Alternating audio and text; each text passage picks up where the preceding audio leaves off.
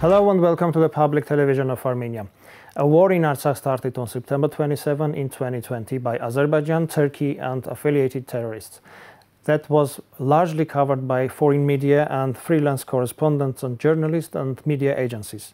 Over 800 journalists flew to Artsakh to cover the events at the place, many of them, 7 of them, injured, and they were covering the attacks by Azerbaijan, Turkey and the terrorists. And today I am honored to host Chuck Holton, who is a freelance journalist from USA and has worked in Artsakh during the 44-day war. Chuck, thank you very much for your time. It's my pleasure. So tell me, please, why did you decide to come to Artsakh to cover the war? Well, I'm a freelance war correspondent, and so that's my job. This was a conflict that I wasn't really familiar with, and one of my viewers contacted me and said that that I should take note of the conflict that was happening in Artsakh. I'm also a member of the Free Burma Rangers, which is a humanitarian aid organization made up of former special forces and special operations soldiers in the United States. And we go to war zones around the world and bring help and hope and love to the people that are affected.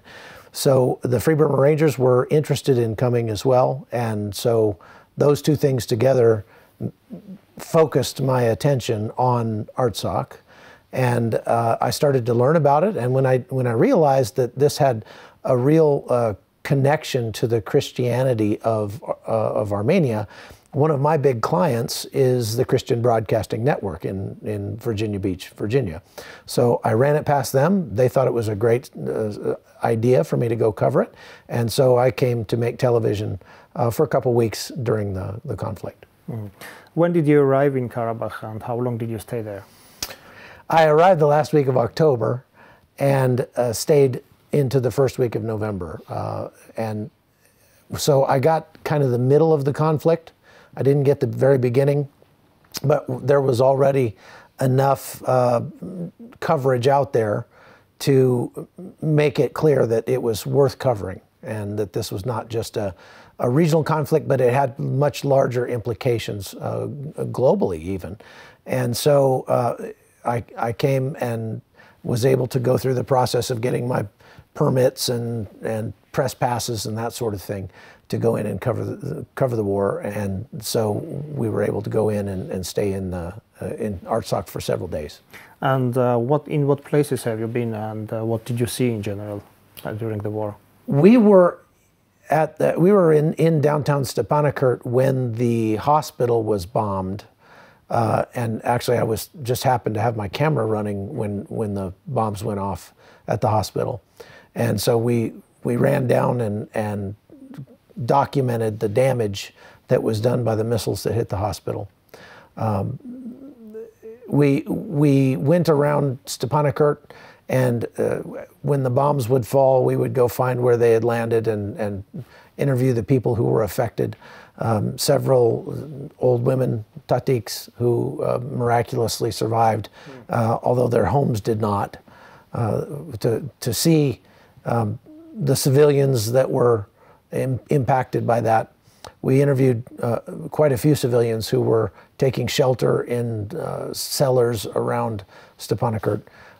Was not able to make it to Shushib, and so that was the extent of my coverage at that point. You've been covering many war zones, and as I understood from what you mentioned, you are a former military. So right. What was the hardest part for you in Artsakh? It's difficult to see, it's always difficult to see how civilians are impacted by wars that I cover. And it's always the civilians who suffer the most. And so to go and listen to these women standing in front of their homes that were completely destroyed is not only emotionally difficult to process, but it's even more difficult. It's infuriating when you see that this is being done intentionally. It's one thing when you cover a conflict and a bomb goes astray or something goes wrong and civilians are affected. But in this war, the war was being waged against the civilians in order to drive them out of the area so that the Azeris and the Turks and the terrorists, as you described them, without having to deal with the civilians who lived in the area that they were trying to take over. They did that very effectively, but it's a very cowardly way to wage war. And I guess I've been doing this for almost 20 years. And so I've seen so much mayhem and death and destruction that I'm maybe a little bit jaded to it. But you can't help but kind of feel the emotion of anger and sadness when you see civilians being targeted in that way.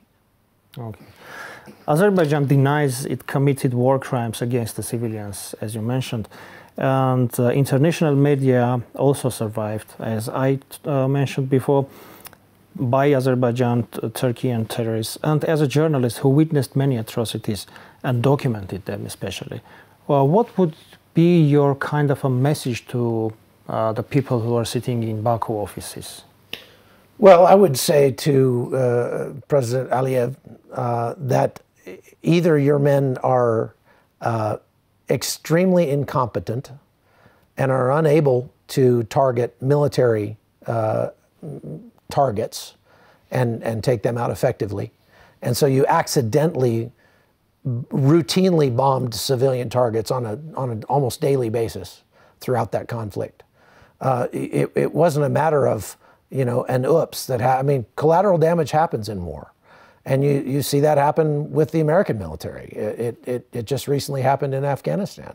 And when it happens, when collateral damage happens, the right thing to do, the honorable thing to do, is to go on television and say, I'm the president, I'm the last commander, I'm the commander-in-chief of the military, therefore I'm responsible for any civilians that are accidentally killed. And I am deeply sorry for that, and it should be known that whatever commanders were responsible for that lapse in training, poor judgment, whatever, have been relieved, that sort of thing. That's what honorable nations do when civilians are affected directly by military strikes. That's not what we saw from Azerbaijan. And so just to simply say that didn't happen, well, I was there on the ground.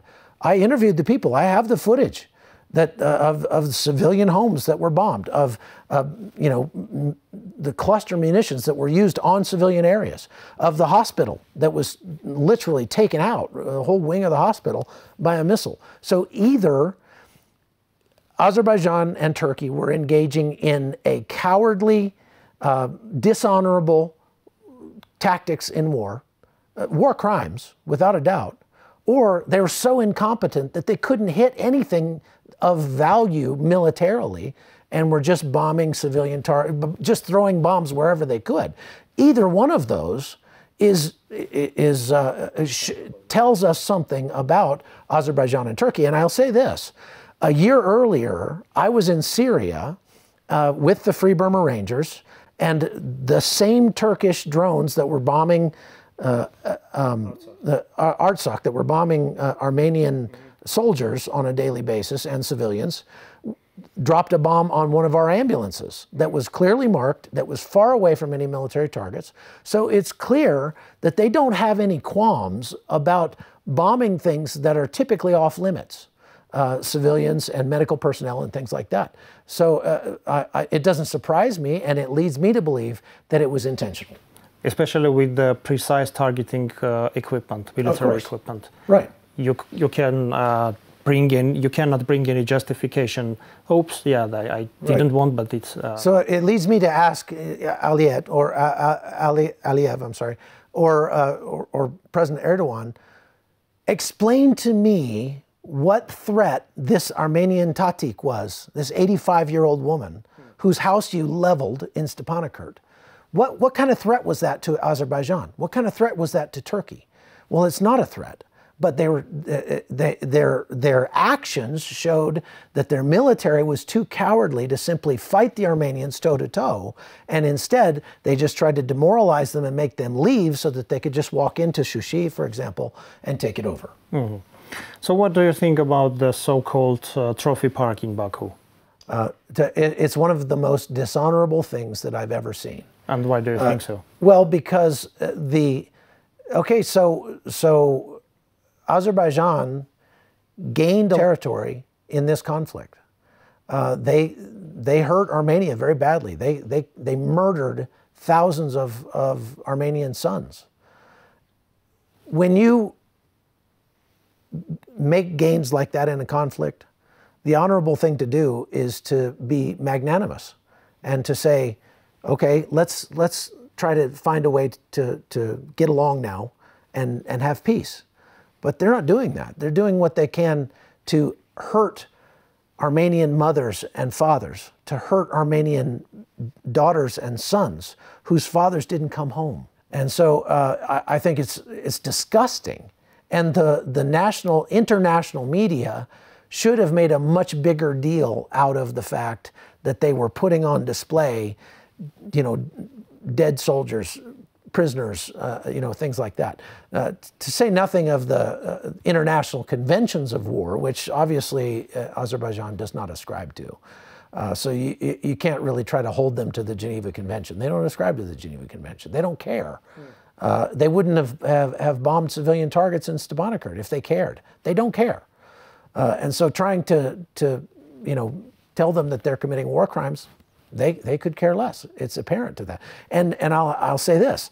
The comments that I get when I make statements like that from hundreds of Azeris who get on my social media show me that the Azeris have been conditioned by their government to hate Armenian people. And until something like that, until they love their children more than they hate Armenians, to paraphrase Golda Meir about the Jews, nothing will ever change. And that's the real unfortunate thing is I think there's going to have to be some reconciliation. There's going to have to be some forgiveness at some point. We know that we need to raise the international and global awareness about war crimes and conflict in Nagorno-Karabakh and Artsakh. I would like to know what do you think you could do for the awareness raising in U.S. and about the issues going on in this region? Well, I've been trying to do that by continuing to report on my own podcast, The Hot Zone on YouTube, and on CBN and elsewhere. But I think it needs to go beyond just raising awareness about the damages that have been suffered by Armenia. I think the thing that I learned when I came to Armenia, before this conflict happened, I knew there was a country called Armenia, but that's about all I knew about it. I knew it was a former Soviet satellite country, but that's it. When I got here and I met the Armenian people, and I fell in love with the Armenian culture and food and the beautiful history that you have here, I realized that Armenia is so much more than just a tiny country in Asia. And when I also learned that the Armenian people are my brothers and sisters in Christ, and that I should be supporting them, that for all the Americans who talk about that we have to stand up for Israel because the Jews are God's chosen people. Well, if you're going to stand up for the Jews, then you should much more stand up for the Armenians, because the Armenians are fellow Christians. And they're surrounded by people who want to murder them, and they want to wipe them off the face of the earth. And they're a much smaller country with much less support. So they need the support of the United States. They need the support of the American people. And I believe they have it once the American people understand that they're more than just a former Soviet satellite country. So when I learned that, I realized that I wanted Americans to learn that. I wanted Americans to know that Armenia is it's a fascinating place. It's a beautiful place. They have natural beauty here that rivals anywhere on earth. And so I've now made 3 more trips back to Armenia since the war. And I've brought my family, and I've brought groups of friends and other people who wanted to come and see Armenia. And we're trying to raise awareness that way. I'm also working on a documentary about, it started out just about the conflict, but then I realized, number one, others are making documentaries about the conflict. But I want to make a broader documentary just about the Armenian people and about their history and about the beauty and everything, to raise awareness for the country going forward, for tourism, And there's a great happy ending to that story, because on one of those trips, I brought my 21-year-old son, Nathan, along with me. And he fell in love with Armenia and decided to stay here after I went home. And in so doing, he met an Armenian girl and is now engaged to that Armenian girl. Interesting. Very nice to hear. And as an American, we just learned about the congressional bill passed last night on cutting the military support to Azerbaijan, and also calling to consider the Grey Wolves and other extremist organizations as terrorist organizations. Mm-hmm. So what do you think about it? Is it a way that America started to rethink the progress and businesses it was doing with Azerbaijan and Turkey, or? You know, there's a saying that I've heard quoted from many of our allies around the world, and that is that America will always do the right thing once it's expended all other options. And unfortunately, that's far too true. One of the things that I think is hard for people who aren't Americans to understand about our country is that there are really two countries living in America, and they're very, very divided. And they have absolutely opposite views on almost everything. And so for 4 years or 8 years, we have one view that's rising, and then for 4 years or 8 years, we have the other view that's rising. And so that leads to a very disjointed foreign policy. I have to say that supporting Armenia should be something that both sides could come together on and support, because it makes sense for America to support Armenia. Armenians are friends to America.